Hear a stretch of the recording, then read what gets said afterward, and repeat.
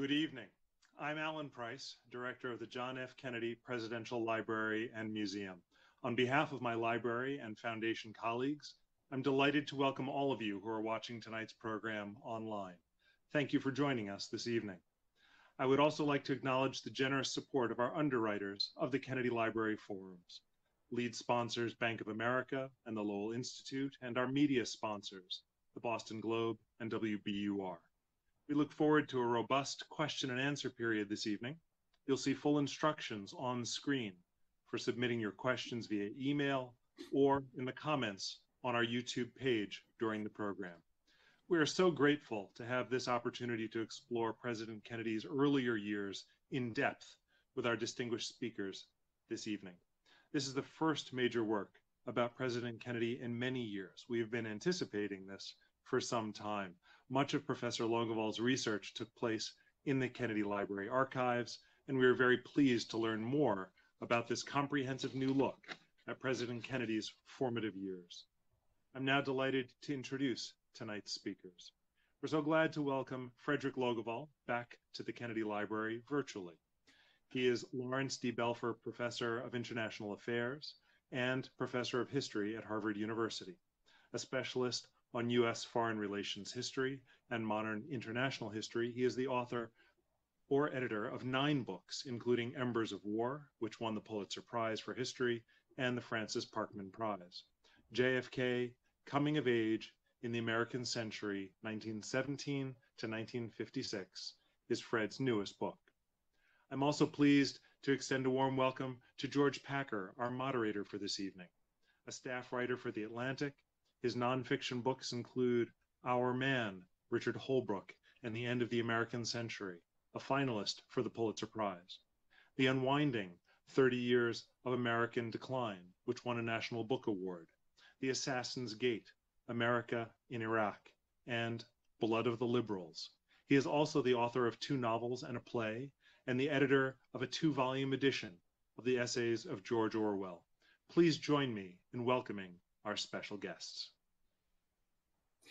Welcome, everybody. I hear there's at least a couple hundred of you, which is fantastic. And it will be a privilege and a pleasure to talk to Fred Logevall tonight and to get our heads out of the present and out of the news for an hour or an hour and a half and into the past, which is a great refuge as well as a guide for us as we try to navigate one of the stormiest years in our lives.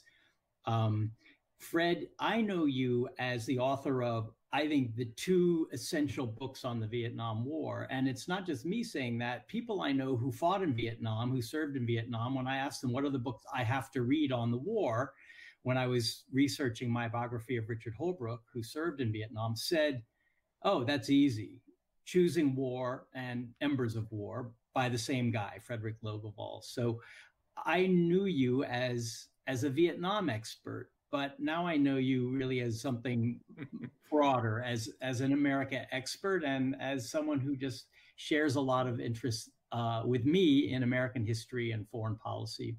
So it's great to get to talk to you about your completely engrossing, ensorceling, which was the word that David Kennedy used in the New York Times Book Review, new biography of JFK. So welcome, Fred, and welcome to our audience. And I guess the first question is inevitable, but why another biography? It's true there hasn't been a major one in some time, but there are dozens. It takes a little bit of chutzpah to wade into those waters where so many other writers have gone and where we thought we knew everything there was to know. So why did you take this on? Well, first off, George, tremendous to be with you and to have this opportunity to talk with you about all this stuff. It occurred to me just now listening to you that in a way our 2 most recent books, mine and Our Man, are kind of bookends here, because mine is really the beginning of the American century and yours is really more about the latter part of the American century, if in fact it's ended. Maybe we can talk about that. But great to be on with you. Yeah, I think I've been fascinated by John F. Kennedy and the Kennedys for a long time. I had written about Kennedy in other contexts, especially relating to the Cold War, and in particular, I think Vietnam. And of course, in volume 2, which is still to come, that Vietnam question and what I like to call the mother of all counterfactuals, namely what would he have done in Vietnam had he survived, will get attention. So it's partly this interest in the Kennedys, partly a sense that this hit me one day walking in Harvard Yard, that one could write a book that is a biography, but I could also use my training as a historian and use Kennedy's life to tell the story not just of his rise, but America's rise. That you could map the rise of the United States to great power status, to superpower status on Jack Kennedy's life. He's born in 17, right as the U.S. is entering World War I. Hugely important conflict, of course. Dies in 63, which is arguably the sort of zenith of American power in some ways, prior to the mess of Vietnam. So it's those two things, and then maybe a third, George, which is that the materials in the library are just so phenomenal, and I knew this. The library that's hosting tonight's event, they're so good. I thought a lot of them hadn't really been tapped by a lot of people, so there was something kind of fresh about them. And then a sense that the biographies, as you say, they're out there, but nobody's really done, I think, the kind of comprehensive life and times that I'm trying to do here. And you knew about the materials in the library from your Vietnam research? Yeah, I knew about it from. Yeah, I knew about it from the work on Vietnam. I knew about it to some extent from other researchers, graduate students of mine, and others who said, incredible folders, files, documents in the library. Some of them used, a lot of them haven't been used all that much. And then, of course, stuff has come available. So, yeah, but it was partly because of my own prior research, no question. So you actually zeroed in on documents that you already knew were there once you committed yourself to this project. Like you said, I'm going to box 291, folder 73, because I know what's there and no one has ever used it. Well, I mean, just obviously some of this, in terms of specific collections and specific folders, I had to see them myself, see them up close, right. And before I had this sense. But I knew, for example, David Nassau's terrific biography of Joe Sr. I was able, as historians, we all do this, and you do this yourself. You look in the endnotes and you look to see what other people have done. Yeah. I could see what David and a few other people had done in terms of particular collections, some of which hadn't been, I think, open and available prior to that work. And then one of the marvelous things about the library, even though I think a relatively small percentage of the library's collections have been digitized, nevertheless, some great stuff, George. You can anybody can access from their couch. There's stuff available that you can see without having to darken the doorways of this library. But it's a great collection. So how did you approach the genre of biography? Since I don't think you'd written one, right? No. And it's not the same thing as the history of a war or the history of even 2 years decision-making about a war. It's more of I would say it's a little closer to the problems that confront a novelist, because you have to fill your book with characters, and especially with one character, and bring that character to life. And I think all the harder if everyone already thinks they know that character. So how did you approach the genre, the unknown genre of biography, and what models did you use, or what guidance did you give yourself as you figured out how to research and write it? Well, it's so interesting, especially, given that you've yourself authored novels, and so you have a sense of what you're describing here. That's totally fascinating to me. And I think you're quite right. History and biography are not the same thing. I think I've come to realize just how different they are in some ways. Of course, there are also important similarities. It's about, I think, finding evidence. It's about trying to figure out what happened. In this case, it's centered on a particular life, but there are similarities here between this work and the work that I've done previously. But as you say, they're also different. I think I had been fascinated by the Kennedys. It is in some ways the great American story. This family, it's an extraordinary one. And I begin the book with the arrival of both the Kennedys and the Fitzgeralds in the middle part of the 19th century. Right. And then, of course, Joe's rise in particular, that is to say, Joe Sr., and then this huge family, this marriage to Rose. Jack, who is a sickly child, emerges from this. And I won't say that I thought that the story would write itself. It turns out they never do. But I did think this has great potential for me as a historian, but also as somebody who's interested in biography and wants to see if I can make this work. A kind of, as I said, telling two narratives at the same time, both Kennedy's story and America's story. Can I just briefly toss this back to you, because you have this experience, George? Mm-hmm. How would you answer your own question in terms of how you approached this with respect to our man?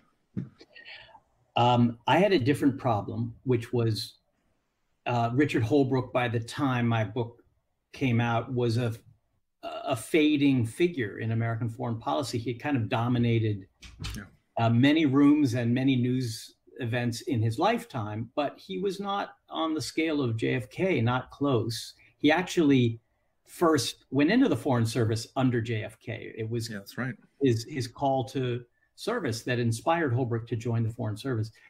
I felt that I needed to grab the reader with the first paragraph and never let that reader go, or else they would abandon the project, because who cares? That was my great fear. Who cares? You didn't have that problem. People care about JFK. So I began my book about Holbrooke in the voice of a novelist, even though the book has 35 pages of notes and it's as accurate as I could possibly make it. It begins, Holbrooke, yes, I knew him, as if you're about to hear a long yarn by a raconteur who knew Holbrooke. And that is the voice that carries the entire book. And it gave me a ton of freedom to do things that traditional biographies don't do, but always within the guidelines of the contract with the reader, which is that it all has to be true. So I tried to make it sound like just a great yarn that you would want to sit down and hear through a long night of storytelling. And I mean, you and I have talked a little bit about this before, but I think it succeeds just marvelously. When we were on Chris Lydon's show together, it was great fun to talk about this. There's one thing, if I may, that you say, I think in the early pages, which I've thought about and which would be fun to talk about a little bit. I'm paraphrasing. I didn't have a chance to look at this before we came on, but you say something like, only in fiction can we ever really get to know a person deep inside. And I've thought about that because Jack Kennedy, many people think is, and maybe this is true, he's somewhat elusive. Some people warned me early on, you're never going to be able to really get close to this guy because of that nature that he had. He had some of his mother's emotional detachment. Reserve. Yeah. I think you're so right in this, and yet I hope my readers will have to tell me whether I'm right about this. I think we do get, I think I can get, as given your parameters, that only in fiction can we ever really know. I hope I get fairly close. But. I think you do. I think I wrote this to you personally, and I think it's sitting there on the book jacket now. This brings us so close to JFK. It is really an intimate picture. And we should talk about how you achieve that. But I think readers will find that this is engrossing. It's a page turner. And that's because you're always right there in the middle of a scene or very close to the characters. And there is, of course, he's ironic and detached and always observing his own life and everyone else. That's his character. But the things that created that character, I didn't understand very well until I read your book. Mm-hmm. So let's talk about that, but two things at once. Your book begins, or doesn't begin, but his story begins the month before we enter World War One. And this is an interesting parallel to mine because Holbrook was born in 1941, which is that other year the American century began and we entered World War II. So tell me about your decision to frame JFK's life as a life of the American century beginning in 1917 and what that means for our understanding of America's rise to global power. Yeah, I mean, I think it might have been Ernest May, the late great Harvard historian, member of this department that I'm now in. I think it might have been Ernie who wrote, and this struck me at the time I was a graduate student, something like this, which is, you know, we think of the American century beginning in 1940 or 41, or conceivably you could say maybe the late 30s. Some might say 1945, which I think would not be correct. But Ernie said, no, in fact, America's contribution to the war in 1917 and 1918 was formidable. And because of the degree to which the European powers were decimated by that great conflagration, though it wasn't fully evident at the time, sagacious, far-sighted Europeans understood that it was only a matter of time before the Americans were going to be dominant on the world stage. And in a sense, there was a delay, I think, in the 20s and 30s. American statesmen, leaders were not quite sure what they wanted to do. I write a little bit about this in the book. Do they want the responsibilities of leadership? Maybe not. But I still feel comfortable in saying that 1917 is absolutely critical to the American century for two reasons. U.S. entry into the war, and then, of course, the Bolshevik Revolution, which becomes so crucial later on and crucial to Jack Kennedy's life. So basically, the Cold War that defined Kennedy's public life began in 1917. The two powers of the Cold War, their trajectory in collision with each other began in 1917. You could certainly make that argument. I mean, I think that we would say, and I sometimes say to my students, I often ask them a question about when did the Cold War begin? And if you look at the characteristics of the Cold War, which I also have them do, then I say, how many of those characteristics were present in 1917? It turns out that maybe only two or three of them were. That is to say, one of them might be a deep ideological schism, but some of the things that we associate with the Cold War, which is a great arms race, for example, suppression of internal dissidents. Some of that we see right after World War I, also in the United States, and of course also in the Soviet Union. A bipolar world structure as opposed to a multipolar world structure. Some of those things may not be present in 1917, but I've had very smart students, interesting students, make a pretty compelling case for 1917 as the start date of this superpower confrontation. Did you have a preconception about JFK going into this? Did you have a picture of him that you were going to then draw, or did you begin relatively agnostic and come to your picture through the research? I think I had a sense. It's a really interesting question. I think I had a sense even when I began, from my work on Indochina and the fact that he had visited in 1951 and which is the beginning of Embers of War. And beginnings of Embers of War, when he goes and he asks all these penetrating questions about what the French are trying to achieve. I think I had a sense that the common view of young Jack Kennedy as a callow kind of playboy who had everything handed to him, who wasn't very serious about anything, and only later became a mature, striving politician. I had a sense that that was maybe not correct. And I think that the research that I did, I mean, again, the materials in the library are so marvelous, I think show beyond a doubt that this is a guy who from an early age is serious about policy, deeply curious about the world. So I mean, that's sort of a half answer. I guess it's suggesting I had an inkling that I wanted to revise what was a common view, and I think that the research actually supports this. I think portrait. Some of the most riveting pages are young Jack's trip to Europe in 1939, when Europe is moving rapidly toward war, and he's having a mix of a kind of rich boys vacation along with access to the most important councils of government all across the continent. Churchill, Chamberlain, Hitler. Doesn't he see Hitler give a speech? No, to his regret, he never did see him give a speech. He was there with Lem Billings first in 1937, and they had an opportunity to hear Hitler at Nuremberg, and they decided, let's not do it. And then they said we should have gone. But in 1939, nevertheless, as you say, I mean, there's almost like a Zelig kind of quality, the degree to which he shows up in these places that become hotspots. And I open the book, the preface with him in Berlin in late August of 1939, and he even carries a message from the U.S.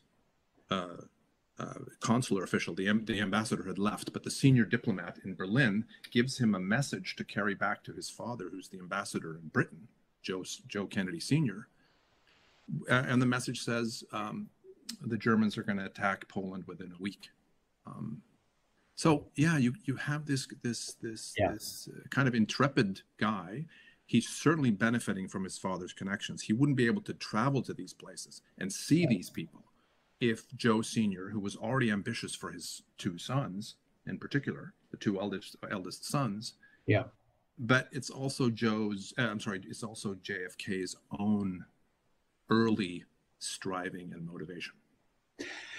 Let's talk about his parents and his relation to them, because when I said earlier, I felt I understood his character much better from your book. It was really because of, especially his relationship with his father. The relationship with his mother is distant. And I wouldn't be the first to say maybe the source of some of his misogyny, because his mother let him down. She wasn't around for a lot of his childhood. Of course, his father wasn't either, but the mother was expected to be, and the father was not. But his father comes across, Joe Kennedy comes across as, let's just say he made me feel like kind of a lame father, because he's just constantly arranging activities and events, and every day is scheduled, and we're going to go yachting in the morning and play football in the afternoon, and then we'll discuss current events at dinner, and you'll be reading at night. And he's incredibly, for a man of that generation, incredibly involved in his many children's lives and incredibly devoted to them. So that seems to me to be the core relationship for Jack Kennedy growing up. Is that right? Yeah, I think it ultimately is. And I think you've described it really well. And I think it's an extraordinary aspect of Joe Kennedy Sr.'s persona.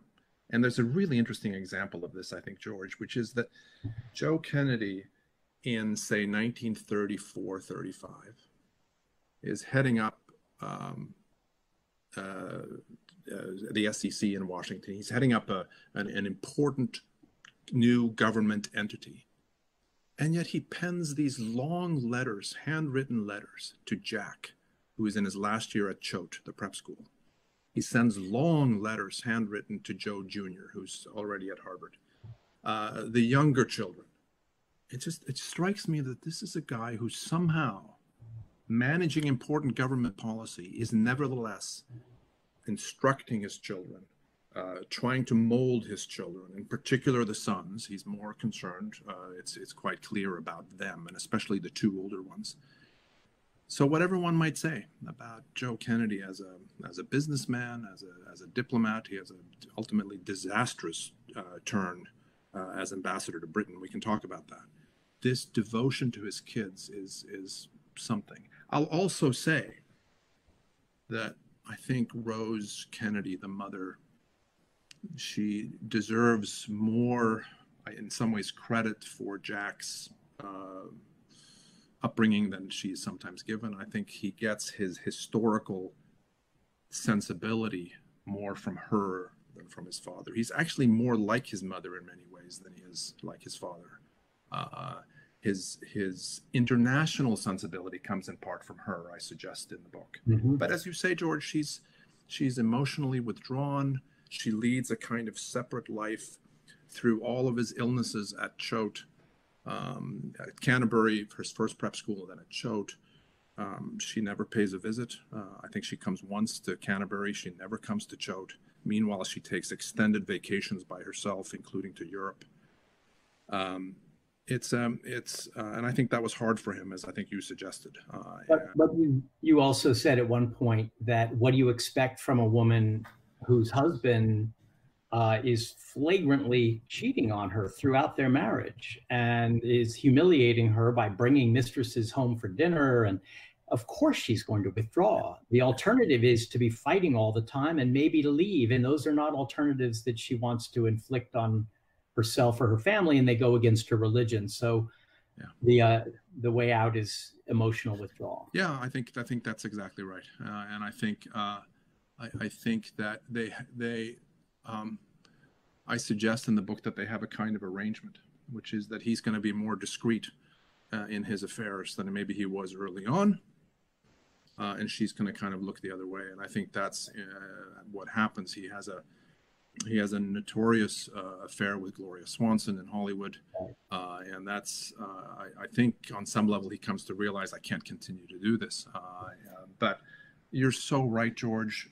When you think about what she has to endure, and when you think about his view of his objectifying women, seeing them as objects to be conquered, it's just a hard environment for her.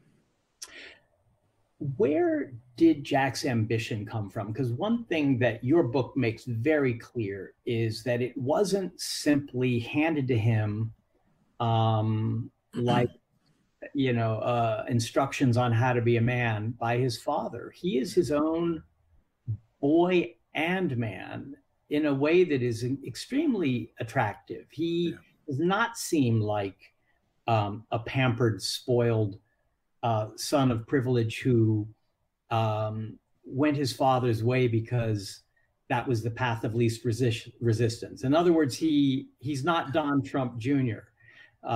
He fights for his own path, even while never causing too much trouble.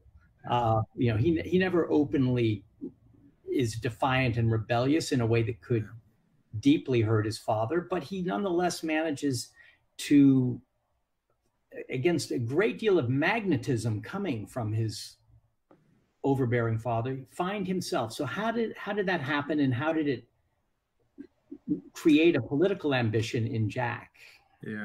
I've thought a lot about that. And of course, in going through the materials, which are so rich, but all materials, all archival materials, all other kinds of evidence, the oral history collection at the library, which is magnificent. They can't reveal everything. I think what we see is somebody who, because he was bedridden a lot with his various ailments, continuous. He became the family reader. He devoured especially European history and statecraft and diplomacy. Right. He was an early fan, to say the least, of Winston Churchill. And I think the ambition at least comes in part from him realizing, hey, maybe I can do something similar here. Then he's also got his maternal grandfather, Honey Fitzgerald, who is a legendary Boston politician. And the two of them are extremely close. They're quite different as politicians. Jack is much more reserved, much more urbane, cerebral, more sort of scholarly in his approach than his grandfather. But I think there's also that Grandpa Fitz is, I can aspire to do something similar. And then finally, and I think this is, especially in our own day and age, for me, such an appealing quality, George. He likes politics. And I think he likes politics precisely because he thinks politics matters. Politics is important. And I think from a pretty early age, before Joe Jr. is killed in the war, he is already thinking to himself and to a particular girlfriend he was close to, Inga Arvad, right? That, maybe I want to pursue a political career. So it's those things, at least in part, that I think bring in this serious quality to him early on. Yes, and it's not as though when Joe Jr. is killed over England or over the Channel, suddenly it's up to Jack to carry on his father's dreams. Jack was headed that way already. I think that he was. Now, and would have been, Joe Jr. would not have had what Jack brought to that career, which is that incredible intelligence and broad learning, but also that quality of being his own man, which is just so essential when you're in the Oval Office and your generals are all telling you that you need to start World War III with the Soviet Union over Cuba. Yeah, over Cuba in '62. Sorry to jump ahead to volume 2. Yeah, I think it's right, and I do think that Joe Jr., who was the golden child and who brought a lot to the table. He was straight from Central Casting. In terms of being incredibly handsome, healthy as an ox, extremely ambitious. I'm not going to suggest, I don't say in the book, that even if Joe Jr. survives, comes back from the war, that we would have seen the same kind of trajectory from his younger brother. But he had his own reasons for running. And as you suggest, I think he had a better claim. He had already authored a book, Why England Slept, which was a lightly revised version of his senior thesis. Right. That really rubbed, I think, Joe Jr. the wrong way, because he was used to being, primus inter pares in the family. And he already had these attributes before Joe Jr.'s tragic death. And he's making his own decisions, even in terms of which office to seek in 1946. It's not his father's decision to seek a House seat. That is ultimately JFK's own. Tell us how his mind, as a practitioner of statecraft, as someone who thinks about and eventually practices foreign policy, developed in those crucial years from the late 30s to the early Cold War, when he first ran for office. How did he become the Jack Kennedy that we now know as who is president? It seems to me those are the key years. So tell us what happened and how they affected him, and bring in his father too, because that's a crucial parting of the ways. This was such a fun part of the whole writing experience for me, and my wife will tell you that I would talk about, again, what the materials in the library and elsewhere show about precisely this period. I think what happens is that he gets to Harvard, where he begins in 1936. He's had effectively a kind of gap year, so he's a year older than most of his classmates in the class of 1940. Student body is pretty heavily isolationist, and it continues to be so right up to the end. And I think he buys into that. His father becomes ambassador to Britain in 1938 and is, as you know, a kind of arch appeaser, even more so than Chamberlain himself. And I think initially Jack is inclined to agree with this position. But, and this is the distinction between him and his brother, Joe Jr., I think, is never comfortable outside his father's shadow, and so he parrots his father really right to the end. And what's fascinating to me is to observe, little by little, Jack Kennedy begin to see a more complex and crowded world than either his father or his older brother. Mm-hmm. To see the problems with a kind of narrow parochial nationalism that I think both of them endorse, to see the threat posed by both the Japanese and the Germans, and by, hard to say exactly when, but certainly before Pearl Harbor, so let's say by the early part of 41, I think he's a confirmed internationalist. And that shift or that growth in his view, I think, is totally interesting. And then finally, I'll just say that his own war experience in the South Pacific in 43 is important here in affirming for him. It's kind of mixed. It affirms for young Jack Kennedy that the United States has to play a leading role in world affairs. I think that question for him has been settled. And for his mates, they have these long discussions in their tent in the Solomons about what the U.S. role should be. And I think he comes back from the war affirmed in that belief. But he also comes back skeptical about, I think, the military as an instrument of policy. I think you see in his letters home, which are really interesting, a sense that military leadership, it may not be a contradiction in terms, but I think he's skeptical of that. I think we see, I'll see if I can develop this, or if it should be developed into volume 2, but you see it really in some ways through the end of his life. So it's those two. It's interesting because it may be, he was lieutenant, right? He was correct. Yep. So he was a young officer, but he was not someone for whom the war was in any way abstract, because at headquarters, he was out there obviously getting shot up, because a whole generation of officers became the overconfident generals of Vietnam, who thought that America had nothing to worry about with these peasants in black pajamas, because we had fought the Nazi war machine, the Japanese war machine. This is actually going to be nothing. We are the United States. Jack Kennedy didn't come back from the Second World War with that kind of confidence in the American military. Maybe in the American example to the world, but not in our ability to impose our will.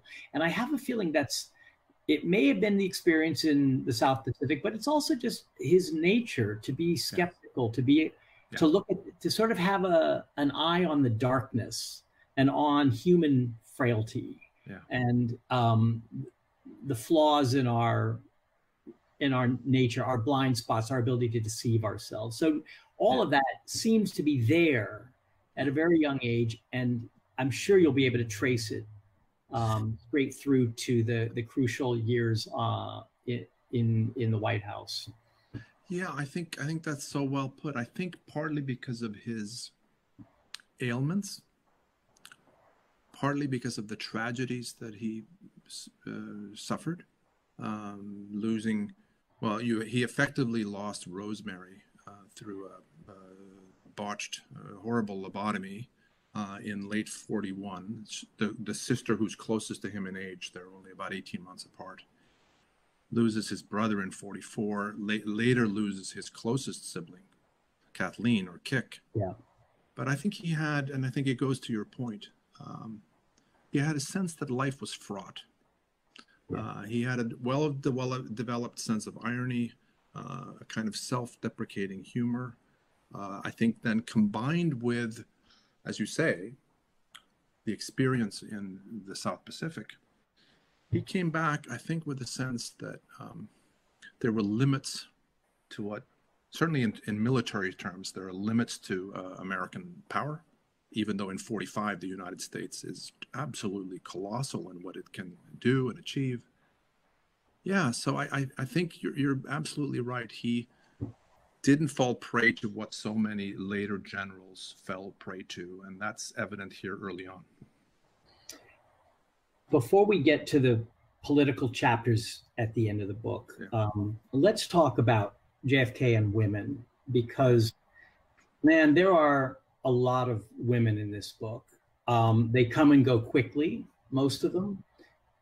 He is a hound dog. He's just constantly writing letters to his friends about having just bedded this nurse or failed to bed this nurse, and then there's just a ton of girlfriends that come and go, and some of them he seems really smitten with, and especially Inga Arvad.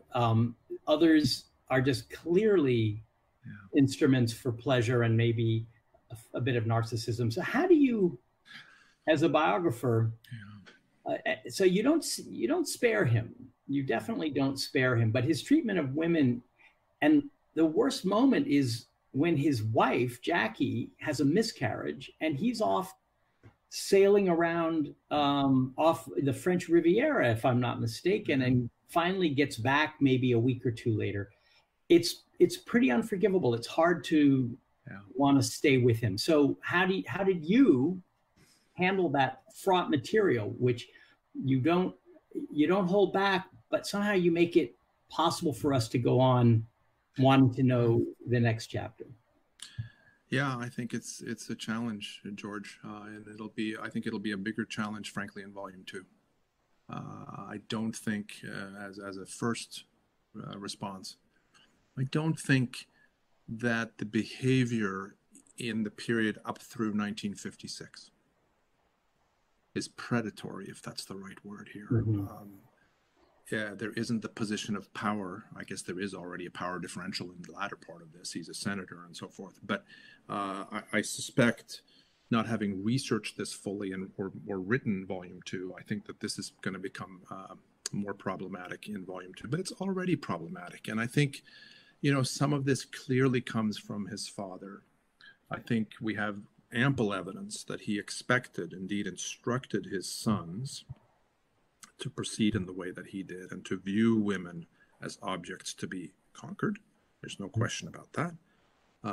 He was unfaithful to Jackie before the wedding and after. And I think I can't have it both ways. I can't, on the one hand, say he's his own man in politics. He does not follow his father's dictates in terms of his political positions or which office to seek or which career to choose. He's his own man, or whether to support isolationism versus interventionism before Pearl Harbor. Right. If I'm going to make that argument with respect to the political stuff and career stuff, then obviously he should show the ability to not follow his father's dictates when it comes to women, and he doesn't. Right. It doesn't have, at least again, as far as I can see, some of the more problematic elements that we see with Joe Sr., who sometimes asks out, if you can imagine, Jack's girlfriends himself. Right. But nor can we say it was a different time back then, because this is, I think, I would even use the word pathological attitude toward women's. And I wonder, at times I got a little whiff of, if not hatred, at least disdain, a dehumanizing eye toward them, as if I don't need to treat you the way I would treat my gay friend Lem Billings, to whom Jack, after rejecting his advances, is a loyal friend for the rest of their lives. Other than his sister is different. She's like an honorary guy, but the women don't get that treatment. And I wonder if there's something darker than just being a roue or being a bit of a scoundrel about it. Yeah, it may be. I think that Inga, who we've talked about, is a kind of exception. Yeah. Because he treats her so differently from so many of the other women, and respects her intelligence, and in fact sort of is envious of the fact that she speaks so many languages. She's been to so many places, and she's clearly super sharp, and they have these conversations, some of them picked up by the FBI, interesting Right. story, because she's under surveillance, in which you see the two of them go at it intellectually, and in other ways too, but intellectually in a way that I think you're quite right, you don't see very often. There are some other exceptions. Ultimately, Jackie, though there are lots of rocky moments, and I deal with these, she is very formidable. Yeah. And he comes to see how intelligent she is, and she too has this kind of cultured quality that he really admires, in part because he doesn't possess it the same way himself. But yeah, there may be a certain, how did you put it, loathing or Disdain. yeah, there's something there that's problematic, no question. So he becomes a member of the House from Cambridge. Yes. Or the 11th district. It's 11th district. Yep. East Boston and other. Watertown, yeah. I guess, a bunch of places. And then he gets elected to the Senate. And all of it leads to this wonderful set piece that the book ends with, which is this 56 convention, when Jack comes within a whisker of being Adlai Stevenson's vice presidential candidate, which may have been a bullet dodged rather than an opportunity missed. But what do you make of Kennedy, the politician, in those years? What did you learn about him, and what struck you as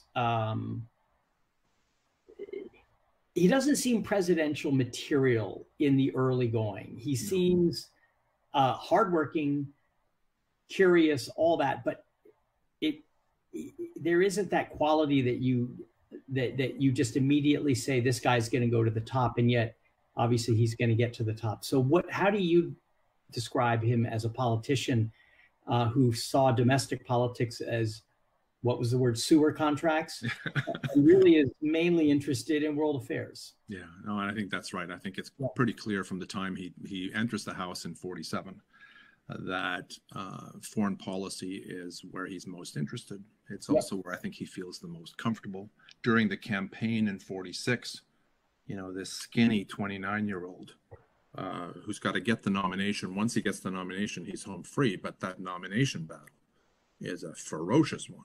Yeah. And you see even then that he's comfortable talking about the emerging Cold War, then yet not really a reality, but it's emerging, and other international issues. And by the way, quite already penetrating, insightful in seeing things from the Soviet perspective and what they might want. There's a certain empathetic understanding that he has with respect to policy that I think is impressive. But then, as you say, it doesn't have the same kind of engagement at all with domestic issues. Right. I think he's fundamentally liberal on most issues, not so much fiscal issues where he's more conservative. He's quite conservative on foreign policy. This is as I suggest in the book, that he's an early Cold Warrior. Yeah. That he does not see an opportunity for accommodation when Henry Wallace argues for the need to try to smooth things over with the Soviets. JFK is pretty caustic in swatting down that notion. Interestingly here, just a side note, Joe Kennedy Sr., and I think David Nassau brings this out in his biography, and maybe Arthur Schlesinger Jr. back in the day brought this out, that Joe Kennedy articulated a position that more than a few Cold War historians would articulate, which is the Soviets aren't going to invade anybody. The Soviets are not a threat to the United States in terms of its existential existence. We can take a sort of hands-off approach here. That's Joe Kennedy Sr. Yeah. His son felt very differently at the time, which is a fascinating difference between the two of them. An interesting instance of that, he goes to Vietnam, as you say, in 1951, and this is the opening of your wonderful book, Embers of War, and asks all the right questions and wants to see for himself, and what he sees is that the French are fighting a losing colonialist war, and why should that be our war? Why are we defending a colonial empire? We're the world's hope for democracy. But by the mid-50s, he is taking a more hawkish view about Vietnam as a threat, giving speeches in which he thinks we really have to hold the line against communism right there at the parallel between North and South Vietnam. So what happened? How did... I mean, it's the great paradox about JFK and Indochina, I think, which is... and I think this will be the thread in volume 2 as well. Mm-hmm. It's that I don't think his skepticism, George, about a military solution in Vietnam ever goes away. Mm-hmm. I think it's there from 51. It's there until November of 63. And in fact, we have lots of evidence of him in the White House rejecting hawkish advice from his aides when they want to send ground troops and so on. And it's one of the reasons why, in terms of the what if, though we can never know, I do believe he would have, if he had survived, he would have avoided, it's most likely that he would have avoided the kind of huge open-ended escalation that Johnson... well, that's in Choosing War, and that's a passage in Choosing War that I read really carefully, because you had earned the right to say that, but I'll be curious to see if you still think it... after writing volume 2, but anyway, go ahead. I reserve the right to shift. No, but the paradox then, so if that's part of this, The paradox is that, as you say, this same Jack Kennedy, as we get into even the mid-50s, but especially the late 50s, is much more aggressive. He's careful, because he's a very careful politician. He's careful in terms of his language, a very reasoned approach to all policy issues. But, as you say, he now sings a different tune on Vietnam and on Indochina, and he's supportive of the Diem government in the South. He believes that the United States must preserve, do all in its power to preserve a non-communist South Vietnam. And so figuring out how this guy, who understood so early that Western powers, whether it be France or the United States, and he said that, he said any Western power is probably not going to be able to put down Ho Chi Minh's revolution. Yeah. Is this the same guy who's in domestic political terms, and maybe that's the explanation, he seeks the White House now, and he knows that Democrats cannot be targeted with the soft on communism slogan. Maybe that's the explanation of the paradox, but however we explain it, it's there on Vietnam. And it's going to be a major tension in Volume 2, because even though I think you convinced me that if Kennedy had lived, we would not have had 200,000 troops in Vietnam within 2 years of his, of 63. Nonetheless, he got us in deep. He brought in 15,000 advisors, and he overthrew the government of South Vietnam. So in some ways, he may well have corrected his own mistakes, but the mistakes were already being made. And how much domestic politics has to do with that, the fear of a Democratic president faced with hawks in his own government and the opposition party. I'll be really interested to see what you learn doing Volume 2. We're going to take questions in about 5 minutes, but I just had one or two more things I wanted to ask you. The only points in your book that I stumbled at all were the same two that David Kennedy mentions in his glowing, wonderful review in this week's New York Times book review.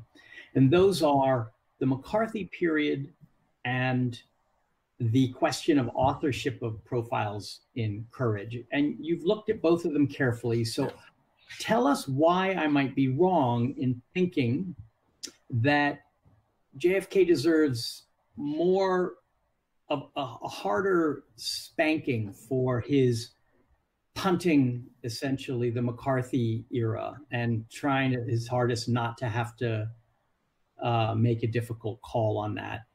And why we shouldn't think that he may have written some notes for Profiles in Courage, but he didn't write the book page for page. So take each of those, please.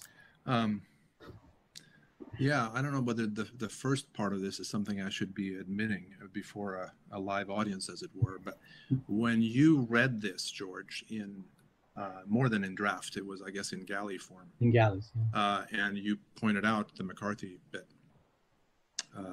I said, I need to tweak this a little bit. I need to try to somehow address this. Is there time?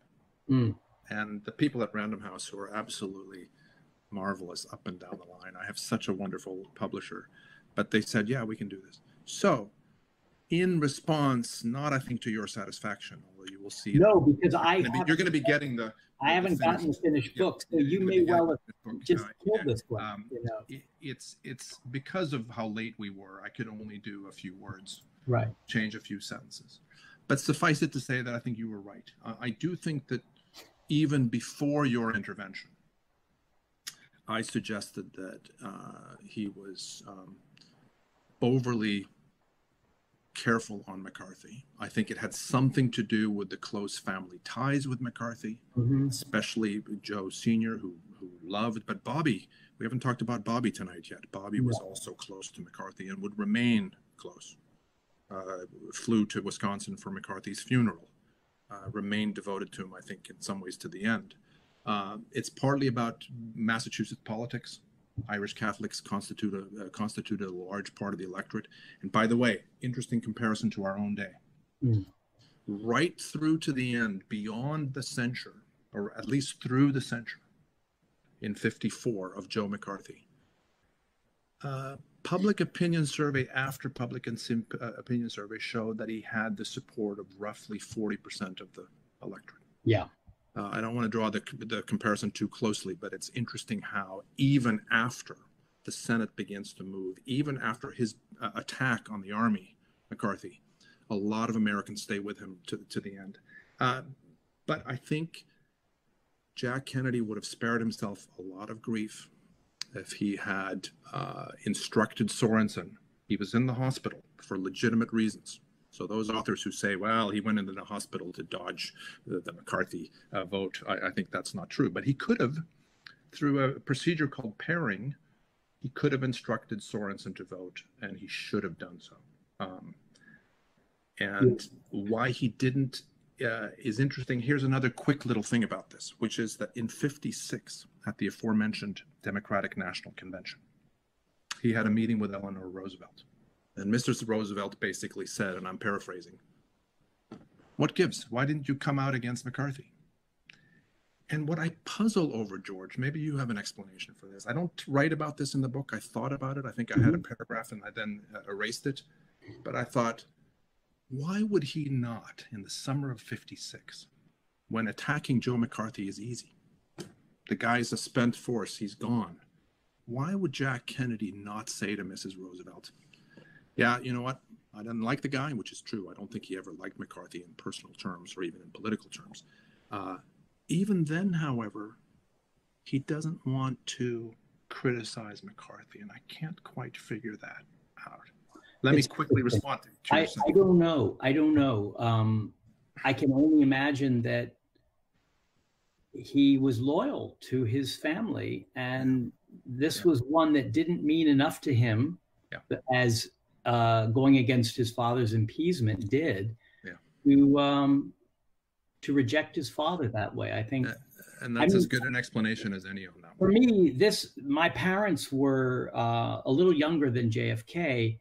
And the McCarthy period was the litmus test for them as liberal Democrats of whether a politician could be trusted, whether they could really respect a politician. And they ended up as Stevenson people, largely because I think Stevenson was much more outspoken about McCarthy. He was. I will only say, go ahead, sorry. And so when it came to 1960, they celebrated Kennedy's election, but he was not their man, and he never was their man. And it was really because of the McCarthy period. I think for a lot of liberals, that remained true. So I think it had a decisive effect, not so much on the politics of that time, but on how Democrats saw him and how they divided on him.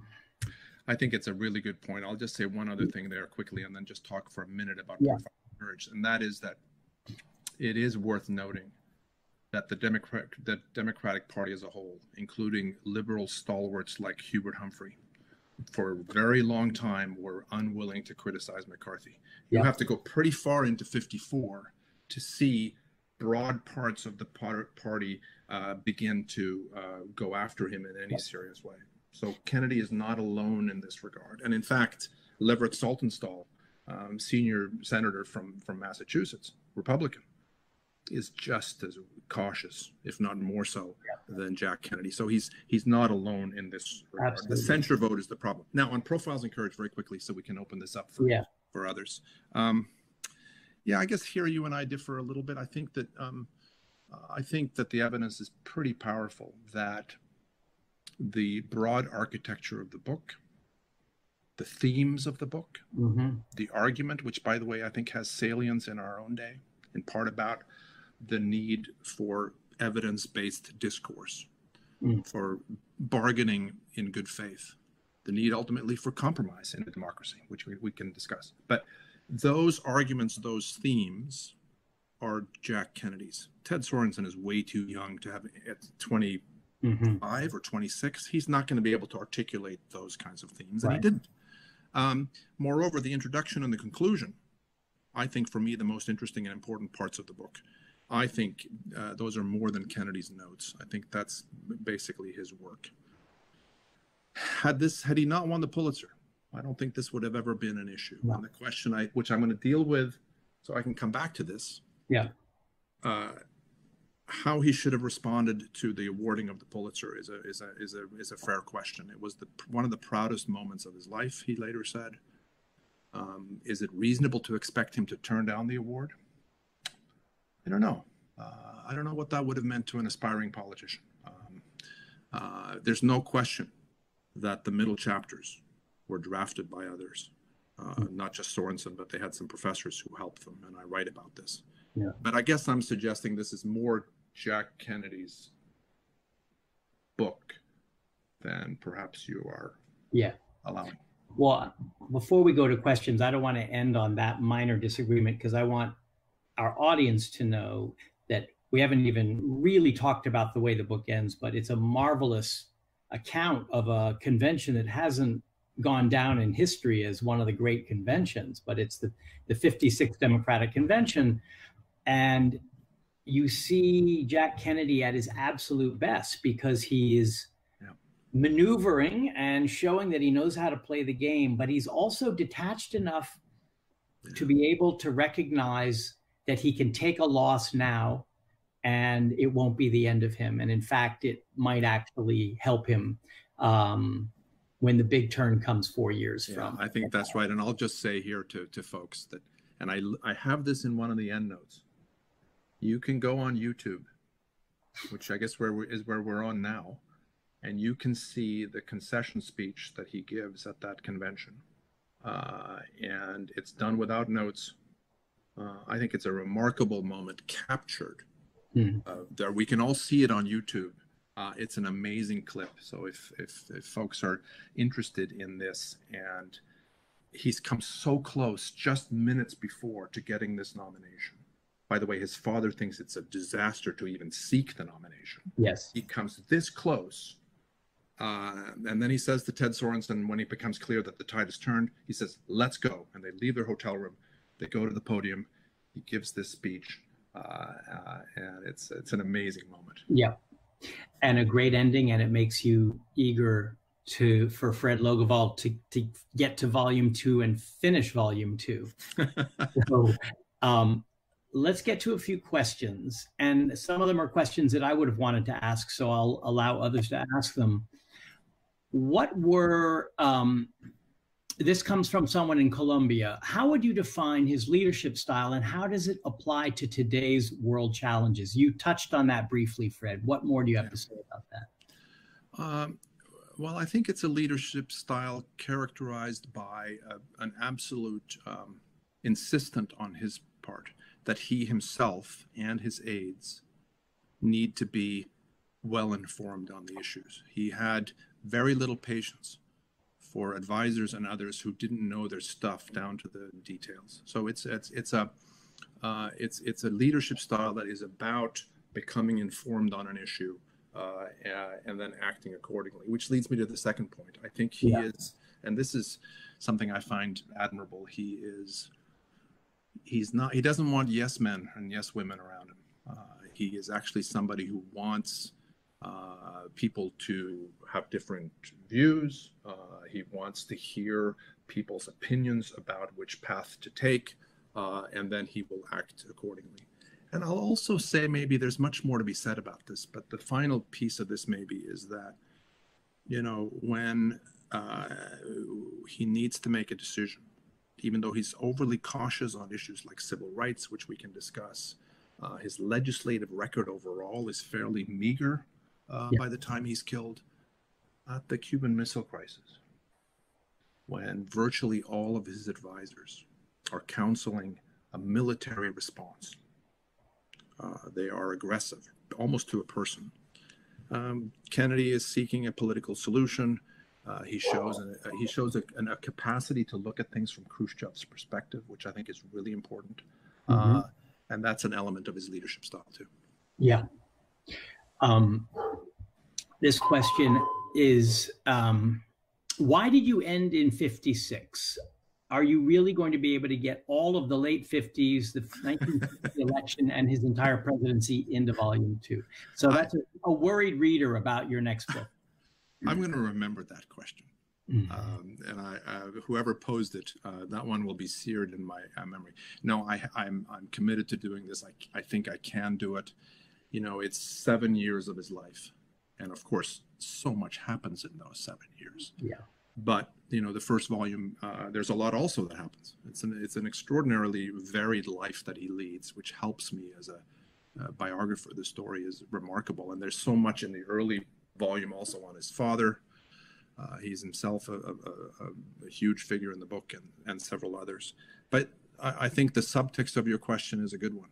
I've got to deal with the amazing campaign, which really begins, by the way, in 1957. A secret of Jack Kennedy's success at all levels of politics is that he starts earlier than the competition and he works harder than the competition. So I have to, early in volume 2, deal with this, you know, flying around the country with Ted Sorensen and speaking before tiny audiences on airport tarmacs for, you know, 8 people and 12 people. And then, of course, ultimately it culminates in the first the primary battle in 1960, then the race against Nixon, and we haven't even gotten yet to the presidency. Yeah. I guess I'm helped by the fact, it's a terrible thing to say, but this all ends really suddenly in November of 1963. I don't think, George, my present plan is not to get deep into the conspiracies or to deep into the, obviously I have to give the reader my view of what happened in Dallas. Yeah. But maybe I save some space by keeping that pretty limited. Yeah. Well, I mean, I have the same fear for Robert Caro, except he's older than you, and he has, in some ways, even more ground. I mean, between 64 and 68, Lyndon Johnson's presidency went to the stars and then crashed back to Earth. So I don't know how he's going to do it, but I hope it happens soon. Yeah, we all do.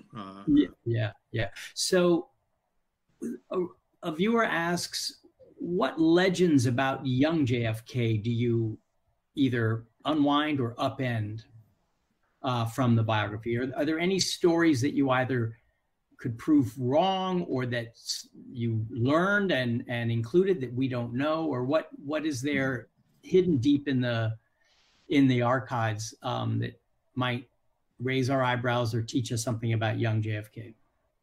I mean, part of it is what we've already discussed, and maybe the viewers is wanting something more specific, but I do think that this is young JFK who is one of his best qualities, by the way, and Jackie talked about this after his death, his curiosity, his interest in the world and what made people tick. So the young JFK is, I think, a more serious, more engaged individual than we have come to believe. We've already talked about this. I'll also say, I think maybe I upend a myth, which is that the illnesses, which were real, some of them ill-diagnosed, but nevertheless, you know, he felt them. I think I upend the notion that they were acutely debilitating. Or let me put it this way. This is a guy who, despite these illnesses, from a young age, was extraordinarily active. And he served in the war. He had to sort of fudge to get into combat, but with his father's help, he did. Who runs this bruising campaign in 46, where he outworks everybody. He often sleeps only 3 or 4 or 5 hours a night. Somehow this guy who's supposed to be at death's door all the time and supposed to be so ill that he can barely function, he's able to do these things. And so maybe I suggest that we shouldn't exaggerate the scope, the importance of those illnesses. I'm not sure if that's quite where the question was going, but those are a couple things that come to mind. This is a question about what he knew about his own country. He seemed to know Europe and the South Pacific deeply from personal experience. But as far as America goes, he knew Brookline, he knew Riverdale, he knew Harvard, he knew Palm Beach. Did he know much about the country? The question is, what can you tell us about how much JFK knew about the vast nation that was the United States? And is it possible to know some of his views on our diversity, on the American people in all their diversity at this stage of his life? Yeah, I think it's a really good question. I think it's pretty limited, his knowledge, maybe even his interest to some extent. He had not, for example, traveled much in the South. before he became even a senator, so never mind in the House. And I write about the small number of, say, African Americans, for example, that he interacted with. Yeah. I don't believe he was personally prejudiced, really. But it's also true that he wasn't really animated by the searing experience that African Americans had, and there was ample evidence all around him. I think that comes later, and I'll talk about this in volume 2. Mm-hmm. I also would say that it's when he runs for president in 1960, and he goes to places like West Virginia, and he goes to other parts of the country that he hasn't seen before, and he sees the degree to which there are deep income disparities in the country that I don't think he had fully grasped before, thought about before. I think it's clear from lots of evidence, contemporaneous evidence, that West Virginia in particular made a huge impression on him, what he encountered, and he came to appreciate the people that he met there and got a chance to talk with them. I don't think that was so evident before. I think and we'll see whether I can develop this early in volume 2, but again, traveling around the country for the first time, really, he is seeing lots of parts of it that he hadn't seen before.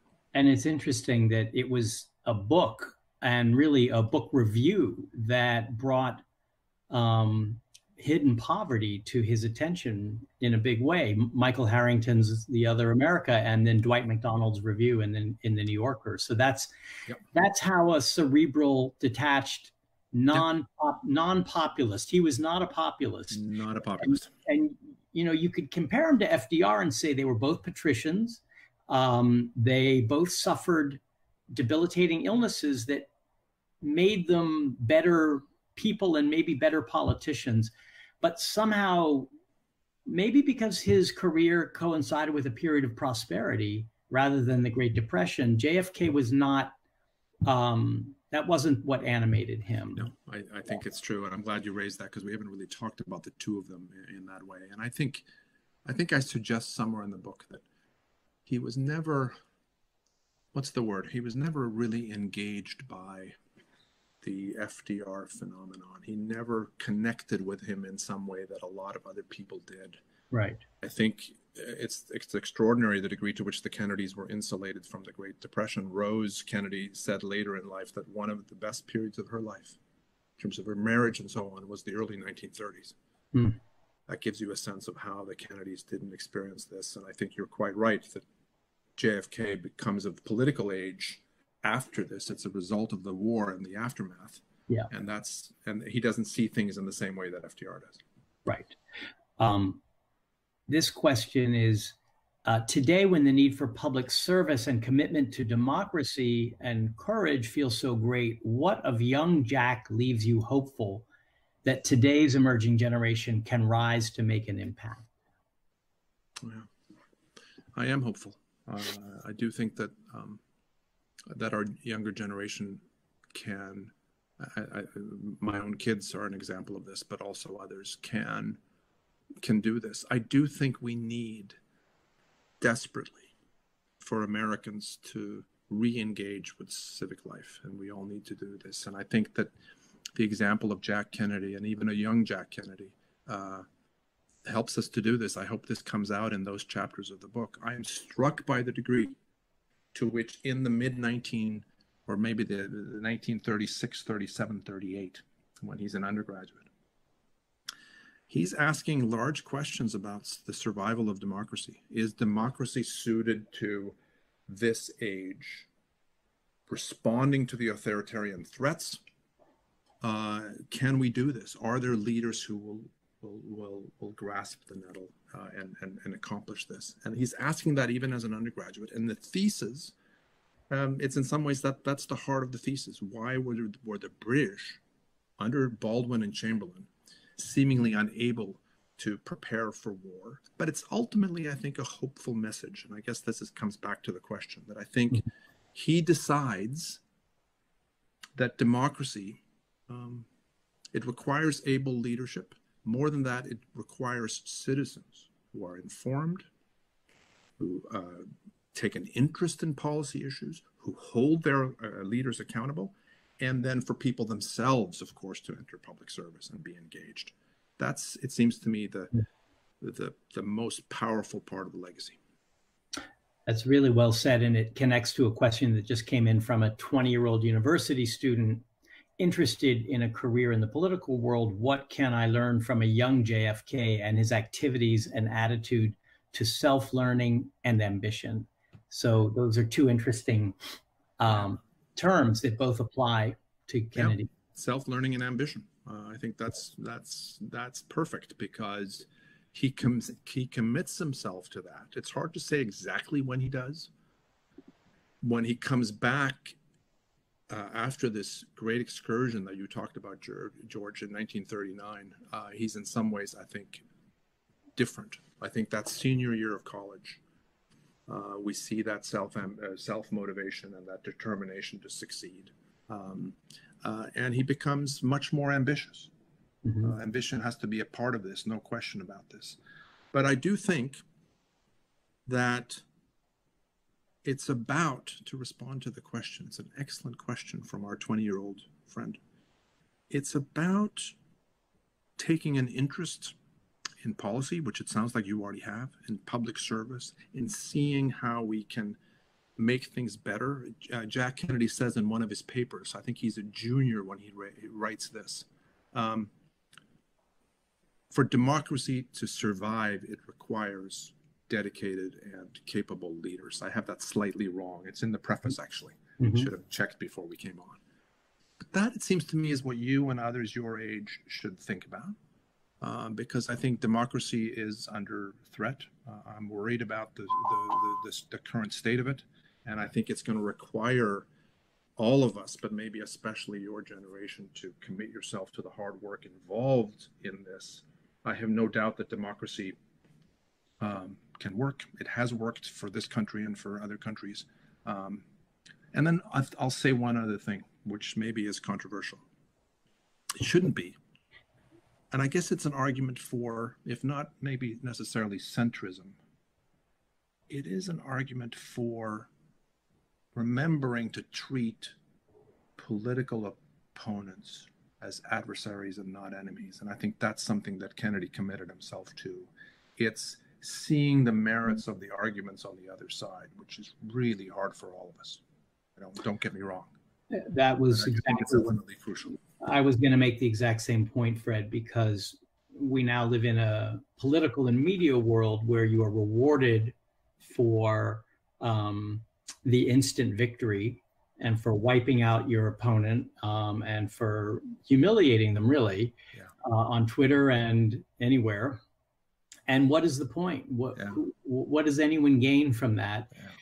And as a journalist, I think there is a connection to politics in that you always benefit from going out and talking to people whose experience is different from yours, and whose views are different from yours, and just try to understand them. Try to hear them. You don't have to like it. You don't have to be friends. You don't have to approve of their views, but you really do need to make that effort to understand them. This is something Obama has said, and he's probably the most Kennedy-esque president we've had since Kennedy. Try to walk around in somebody else's shoes, and then you will be able to be a better public servant and a better person. I think that's exactly right. I think that I think that Joe Biden at least has talked in similar terms, and he was criticized earlier this year from his then primary opponents for this suggestion. That ultimately we are going to have to reach out, and we are going to have to bargain hard, not abandon our principles, but we're going to bargain hard, and I think it's essential. I'll say also just a totally fascinating conversation to me that I talk about in the book is, I think, in '55, between JFK and his good friend, an Englishman named David Ormsby Gore, who in the Kennedy administration becomes Britain's ambassador to the United States. So they're friends right to the end. But, you know, JFK says in this conversation, I don't know if I'm cut out to be a politician. Yeah. Because I too often see the merits of the argument on the other side. I too often, therefore, become a little bit uncertain about the arguments on my own side. It's a very revealing conversation. And as you say, George, in our day and age, we don't talk in those terms. Right, exactly. It'll be interesting to see if Biden, my analogy for Biden is much more LBJ, because he is a creature of the Senate. He is a career Paul. He's a wheeler dealer. He's a centrist. And yet he's coming in, if he makes it, at a moment when history may actually make him a really consequential president. So that's my little historical analogy for the election and the moment that we're in right now. So one audience member wants you to talk about his superb sense of humor, which we haven't talked about, but it really runs all through this book, in his letters, in scenes, and quotes. So to say something about that, what kind of humor was it? Yeah, it's true. I quote in an endnote. I maybe should have it in the text, but I have Conan O'Brien, who has a marvelous little essay about JFK's sense of humor. But O'Brien says we've had exactly two truly funny presidents, Abraham Lincoln and John F. Kennedy. I think he's right about that, actually. It's not to say that other presidents haven't had a sense of humor, but it's not been as well developed as we see with these two. I think it's an ironic sense of humor. It's a kind of self-deprecating sense of humor, which I think he used to great effect, maybe especially in the White House. I think he honed this particular skill. You see it to some extent earlier too, and there was a kind of absurdist quality to it at times as well. Maybe in part, I'm sure this is inborn. People can probably, who know more about this than I do, can explain it. So it's partly, I'm sure, inborn. It may also have something to do with these maladies that he had, and that poking fun at them and not taking himself too seriously made sense, was also a winning strategy. People liked it. I can't fully explain where it came from, but there's no question that it's there, and it's key to understanding him. We didn't talk about Bobby, but two questioners are interested in when did Jack see Bobby's political talent, and what did Jack think of Bobby's work for the McCarthy committee alongside Roy Cohn? Yeah. I think he certainly saw Bobby's worth as a political strategist, as a campaign manager, as somebody to run a campaign. He saw in spades in 52. The campaign kind of is floundering against Henry Cabot Lodge. It looks like he's going to lose, or at least is not well positioned. And then this 26-year-old comes on, Bobby, and in part because he's quite a lot like the old man, just gets the thing right on track. And I think it's hard to overstate how important Bobby is as a manager and as a shrewd and ultimately kind of ruthless operative. When he sees Bobby's potential as a politician is a more interesting question. I don't know that I have a good answer to this. I think he became very devoted to his brother. The age gap was such that when they were young, they were not particularly close. There's a trip in 51, which I write about, to the Far East, including Vietnam, which they become much closer. Right. But I think he deeply admired his brother, and I'm sure saw that, hey, this is a guy who at some point should run himself for office. How he felt about Bobby's devotion to McCarthy and his service on McCarthy's committee, I think that early on, he was very much inclined to let Bobby do what he felt like he should do, and it was a good career move for Bobby. The father wanted Bobby to have that position. I think as McCarthy became more controversial and it started doing more and more outrageous things, I think it became a problem. By then, Bobby's no longer in McCarthy's employ, if we put it that way, but he was still very close to Joe McCarthy. That creates more problems, I think, for Jack politically. But, you know, this is a very close-knit family. This is not a family that screams and yells at each other. And so you don't see, at least in the records that I've seen, any particular anger on Jack's part about that continued loyalty on Bobby's part to McCarthy. And let's end with this rather enigmatic question. I sense that the majority of JFK's thoughts and ideas were never vocalized or discussed by him. Put another way, a lot of his thinking remained unrevealed. Therefore, there's a lot about JFK, the real man, his thoughts and ideas that are a mystery and that we will probably never know. Do you agree or disagree? And this gets to that question we talked about at the very start about how a biographer can have access to the inner life of a real person who died almost 60 years ago. Yeah, I think it's a very perceptive question. And I do think that he does keep a part of himself secret. I think we all do, but maybe he does it a little bit more than some. He's his mother's son in this regard, because Rose, very prolific in her letter writing.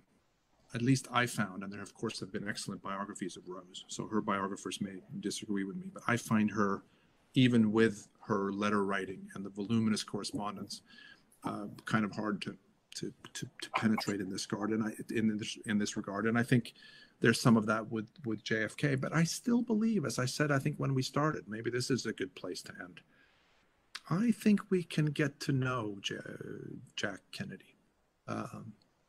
At various points in this story, in Volume 1, he writes a lot, and I think is quite open in what he says in these letters, including sometimes about himself, letters to his friends, maybe in particular Lem Billings, but also others, the letters to Inga Arvad, the communication between the two of them, I think reveals a lot.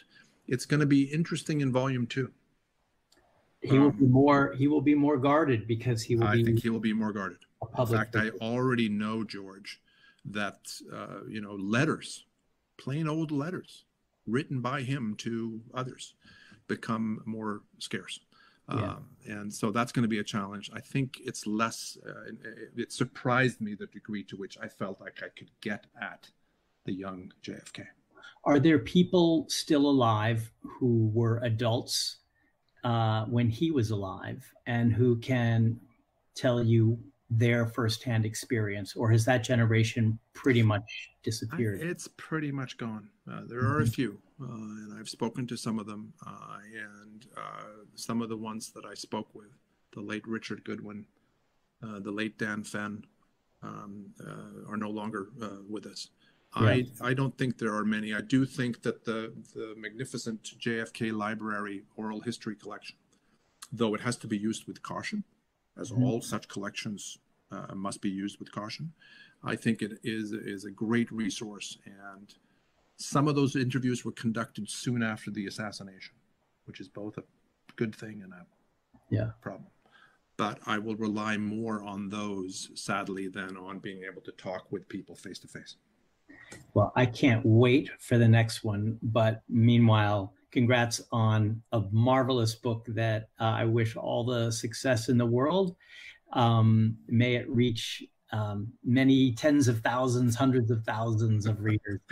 And I want to thank the JFK Library and our audience for joining us tonight, and most of all, Fred Logevall for being one of the really great historians and writers in America today.